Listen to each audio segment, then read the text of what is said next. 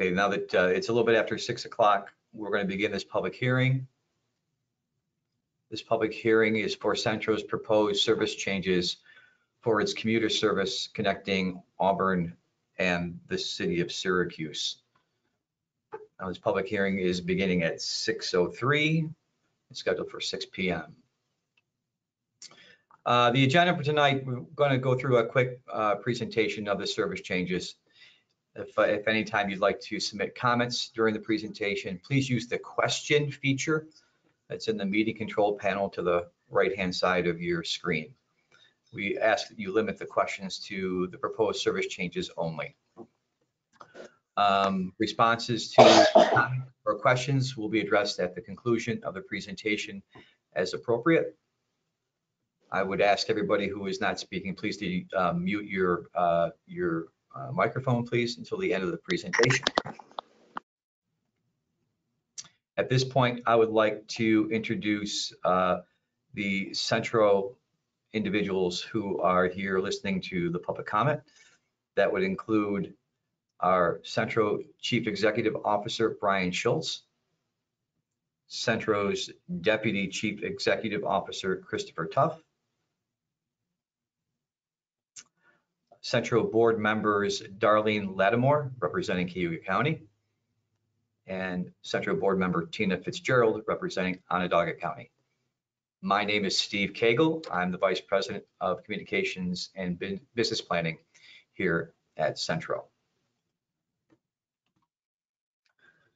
So the service changes, essentially what we looked at the commuter services that connected Syracuse and Auburn, and looked at ridership levels combined with the COVID pandemic elements, and determined that we were trying to consolidate some routes and discontinue some others that are underutilized in a more efficient way of providing services that connect Auburn and Syracuse. Among them were to consolidate the Welch Allen Tessie Plastics service with our Auburn to Syracuse service, the 138. We're also looking to enhance and modify the existing variations of the Auburn to Syracuse service. We were going to discontinue the Auburn to Syracuse via Weedsport, Jordan, and Elbridge route, and discontinue the service that connects Auburn with the Moravia and Cayuga Correctional Facility.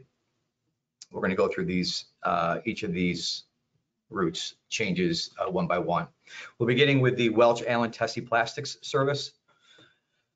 This service was weekday commuter bus route, and it connected downtown Auburn to Tessie Plastics in Elbridge and Welch Allen in Montville. We provided 2 trips to these facilities for first and second shift workers. In addition, we have 3 return trips to provide transportation for first, second, and third shift workers. On average, there were approximately 13 riders who used this on a daily basis. These numbers, all the numbers I'm going to cite tonight, are from the calendar year 2019. These are pre-pandemic numbers. The bulk of the ridership that used this service was traveling to and from the Welch Allen plant. The Tessie Plastics ridership was very low. It averaged less than 1 person per trip. CNY Centro staff met with individuals from Tessie Plastics and Welch Allen during 2019 and 2020 to assess where they were and what their transportation needs were for the future. Tessie Plastics, when that service began back in the mid-2000s, we were providing about 20 to 30 rides per day. That number had dwindled down to less than 2 per day as of 2019. In having conversations with their human resources department, they indicated that they had changed the recruitment approach, no longer felt that public transportation was a high priority for the candidates that they were seeking to employ. Welch Allen, in conversations with Welch Allen, ridership has maintained, been very steady over the years. It maintained between 12 and 24 users per day in 2019 and during the pandemic. Now, Welch Allen leadership indicated to us that they needed workers during the pandemic. They relied on the bus service, and they were looking to expand their operations in the post-pandemic world, and they were looking to expand employment options for individuals who live in Syracuse and in Auburn. The existing service prior had only provided service that was really usable for individuals who lived in the city of Auburn. So what we are looking to do is consolidate the Welch Allen and Tessie Plastic route with, which will be the new 138 Auburn Syracuse route. It will leave Auburn. It will travel to Skaneateles as it always had, but it will travel up 321 and take Old Seneca Turnpike through to Marcellus, and then it would continue through to the Taunton area, Hollow Hill to Taunton, and to the city of Syracuse. In this way, we would be able to provide similar service to Welch Allen for those dozen or two riders who are still using the service on a regular basis. This would preserve the Welch Allen service, access to Welch Allen from both Auburn and Syracuse. It would discontinue the service to Tessie Plastics, which is being highly underutilized. And we'd be able to reallocate those resources that had been dedicated to the Auburn Route 7 bus route to providing additional service on the Syracuse Auburn 138 bus route. Looking at the existing Auburn to Syracuse bus service that was the 236 and 138, there were two different services that ran during weekdays. The 236 route was intercity service that connected the city of Auburn, went to downtown Syracuse, and traveled through Skaneateles and Marcellus and through Fairmount. Now, there were 4 trips that operated from Auburn and 6 trips that operated from Syracuse each weekday. There was 3 in each direction on both Saturdays and Sundays, and we'll talk about the weekend in a little bit. The 138 route is a weekday commuter service which connects downtown Auburn to the city of Syracuse, but that extended, it went directly just to the Syracuse University area and did not travel to the Central Transit Hub. It also traveled through Skaneateles, Marcellus, and Taunton. Now, there were 6 trips that operated from Auburn and 4 that operated from Syracuse each weekday. And this is what the service looked like. Beginning in Auburn, the old service is the dotted line that traveled this way through to Marcellus. The new service goes up 321 and to Old Seneca Turnpike, traveling through to Taunton and then to Syracuse. The old service went down Casson Road here and also to West Genesee Street. The portion of the route from West Genesee Street from Camillus Commons to downtown Syracuse is going to be performed from buses that originate in the city of Syracuse. So the level of service along Genesee Street has not changed. However, obviously it's harder to get to that. There's not a direct route during the weekday from Auburn, is that you would have to go to Syracuse and transfer to the Syracuse 36 route that brings you back out this way. The majority of the people riding the service were trying to get to Syracuse, or downtown Syracuse, for employment purposes. That's why we made the change to this particular route to keep it consistent. The 138 service, which had continued up to Syracuse University, we made the similar change from Auburn and made the change for Skaneateles and Marcellus again to provide service to Welch Allen.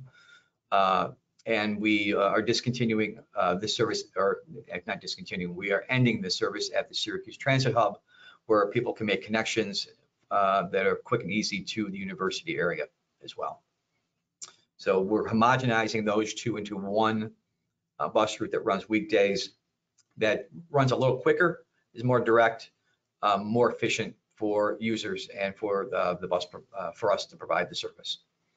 So again, we're trying to maintain consistent routing for the intercity service between the city of Auburn and the city of Syracuse. We want to maintain our service to Welch Allen through the day.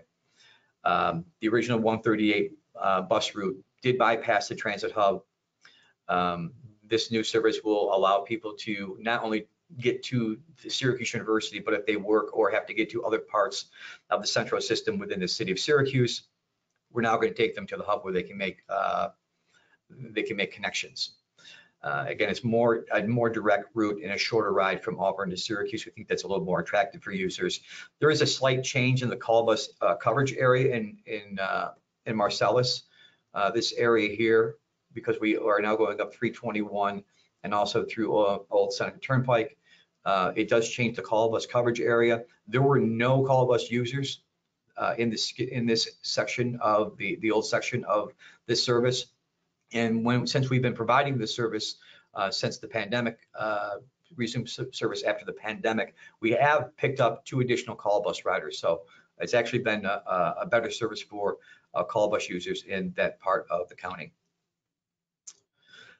And we are reallocating resources again from the Auburn 7 and Route 236 route. This way we can increase the number of trips between Auburn and Syracuse. We're extending the day. We've added a late night trip that leaves Syracuse at about 10:25 for individuals who work in Syracuse and need to get back to the Auburn area later at night. That was specifically from customer requests for later service coming to and from Syracuse. On the weekend, the previous routing would again go through their old routing connecting Skaneateles and Marcellus. We've changed that again to go up 321 and Old Seneca Turnpike to be consistent. Although when we get to the Howlett Hill, Caston Road area, the weekend service will go down Caston Road, will connect to Camillus Commons, and will terminate at Township 5. This allows us to have individuals direct access to Township 5 for shopping and entertainment needs on the weekend, and also Camillus Commons. Customers can make transfers at Township 5 or at Camillus Commons on our Route 36 Syracuse route or the Syracuse 74 route. It will not continue to down Genesee Street to the Syracuse Transit Hub. People who need to get there can make connections at Camillus Commons or at Township 5. That's essentially what this slide kind of discusses. It's just the new routing serves Camillus Commons and Township 5. It matches the new Auburn 138 routing that we are operating during the week, and transfers are available at Township 5, Camillus Commons, on the 74 and 36 routes. So in essence, when you put it all together, we're looking to modify the existing Auburn 138 route to provide service to Welch Allen, reroute the weekday 236 Auburn Syracuse trips to follow the new routing that is consistent, and take the 236 service that previously had gone to downtown Syracuse and change that routing to provide service to Camillus Commons and Township 5. The Route 38 Auburn service that went through Elbert that we're looking to discontinue. This was a commuter service that operated between the city of Auburn and city of Syracuse. There were 2 trips operated daily, one from Syracuse and one from Auburn each day. Ridership was very low. It was 5 to 6 people per day that were using the service. So we're looking to take those resources that are not on this bus route that's underutilized, and it helps us increase the service level on the Auburn to Syracuse 138 service. It provides the new service again is more direct service, and it's more frequent. Of the 5 to 6 customers that use this route, I personally rode it and observed a couple of them were traveling from Auburn to Syracuse anyway. They just preferred this particular routing. I think because the timing of it was a little different, but we've matched times with this route, this particular trip, so those individuals will still have service. We understand though that there are a couple of people in the Weedsport Jordan area who used that service pre-pandemic, and that service is not going to be available if these proposed changes go forward at this point. The Moravia Route 8 service.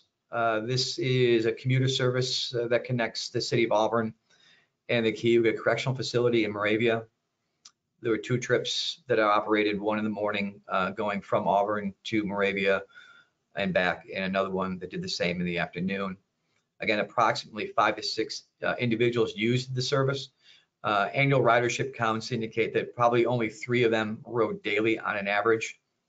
Again, direct observation showed that many individuals were driving their vehicles to a local convenience store and using that as a park and ride location. We only bring that up because Those individuals do have access to vehicles. They are not transit dependent.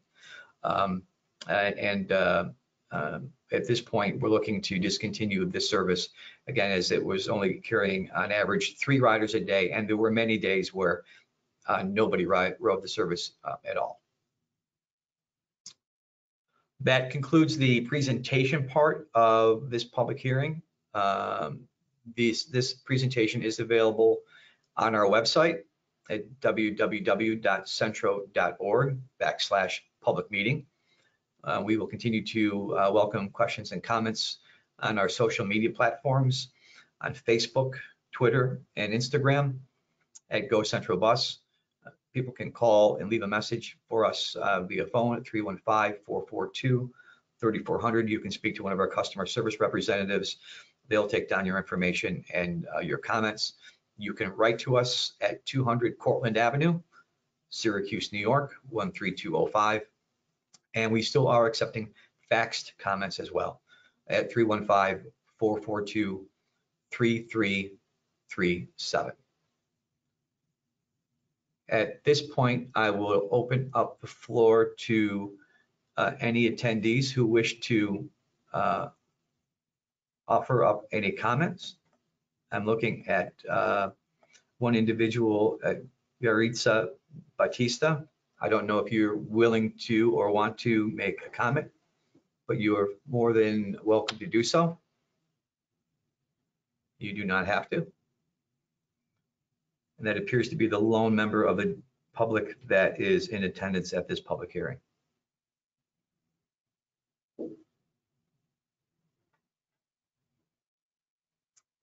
So at this point, it is now 6:20. We will keep this public hearing open for another 15 minutes to 6:35.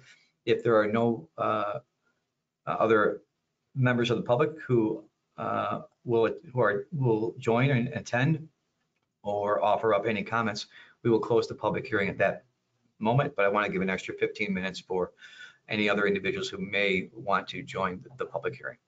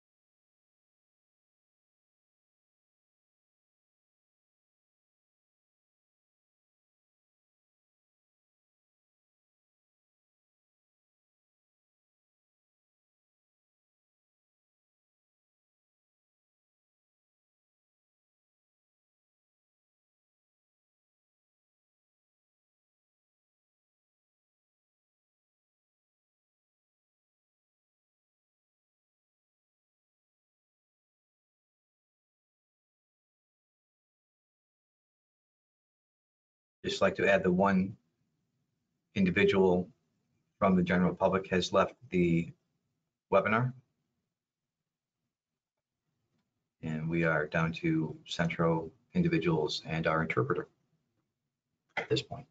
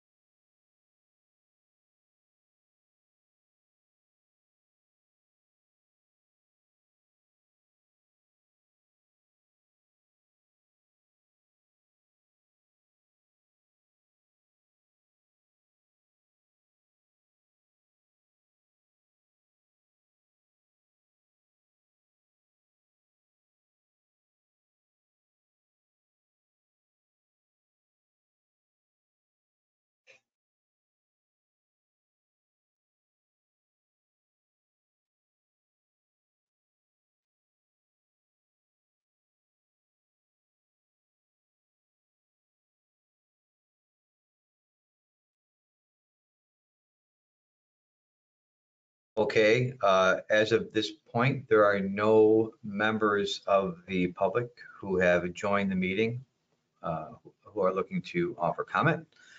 It is now 6:35, and at this point, we are going to officially close the public hearing. I thank everyone for participating, and thank you very much. That concludes the Thank you, public. everyone. Thanks, everyone. Bye. Bye-bye. Bye, Tina.